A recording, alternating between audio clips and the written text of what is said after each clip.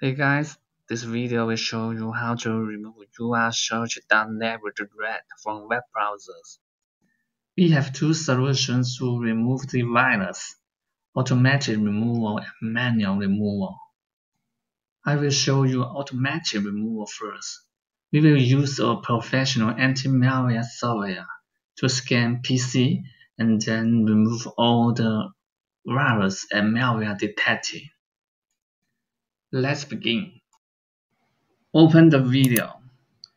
Click the link and video description and you will get a page. Now you can download SpyHunter here and run the installer. Now you need to follow its steps to install SpyHunter file. Select language and continue and accept and install. Just wait about 1 or 2 minutes. When you finish, start a scan now. It will help you find out all malicious files and malware on your computer. When the scan complete, click Next. The one-time fix will need you to wait 48 hours. If you want to remove all the detected malware now, you should choose Free Trial. It will solve all your problems. Next, I will show you the manual removal. The process might require advanced computer skills. If you are not familiar with it, please choose the automatic removal. Let's begin. First, we need to end the malicious process run the malware. Now hit the 3 keys at the same time. Then Task Manager will open. Now you need to find out the dangerous process and then end the task. For example, you select one process and click here. Next, we need to uninstall malicious programs. Please hit Windows key and R key at the same time. Now you can see a wrong window come out. You need to input Control Panel and click OK. And then click Uninstall a program. Now find out the dangerous program or suspicious programs and select it and click Uninstall. Next, we need to delete suspicious browser extension installed by malware. First, on Google Chrome, click the menu button, select More Tools, and click Extensions. Now find out the suspicious or dangerous extension and click Remove.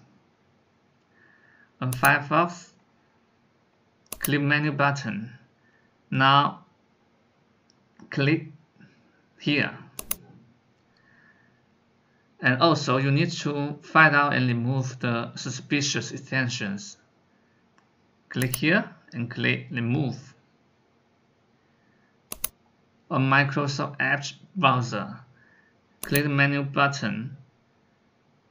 Now right click on Extension and click Manage Extension. Now delete all the suspicious or unwanted extension. Click Remove.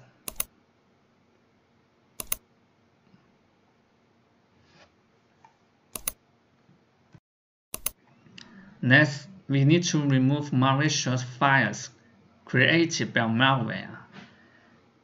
Hit Windows key and R key at the same time. In the Run box, input regedit and click OK. Now select the Edit menu. and click Find. If you know the name of the malware, input. For example, and click Find Next.